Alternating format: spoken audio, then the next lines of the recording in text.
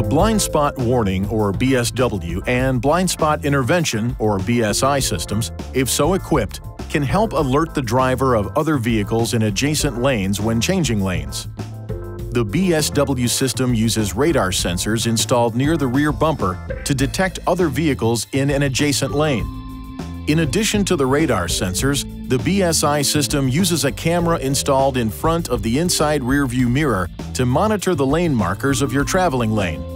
When the radar sensor detects vehicles in the detection zone and the vehicle is traveling at speeds greater than 20 miles per hour, the blind spot warning indicator light on the inside of the affected side's front door illuminates.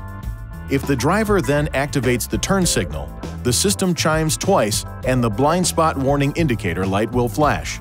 The blind spot intervention system is activated when it senses a vehicle in the detection zone, you are driving at speeds above approximately 37 miles per hour, and your vehicle is approaching a lane marker.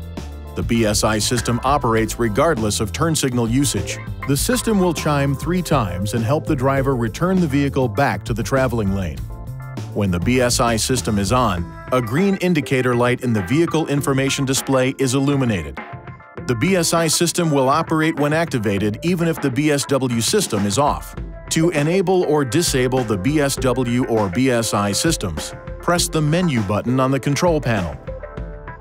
Touch Driver Assistance on the lower touchscreen display. Then touch Blind Spot Assist. Then Blind Spot Warning or Blind Spot Intervention to toggle the feature on or off. Once enabled, the BSI system can be activated by pushing the dynamic driver assistance switch on the right side of the steering wheel.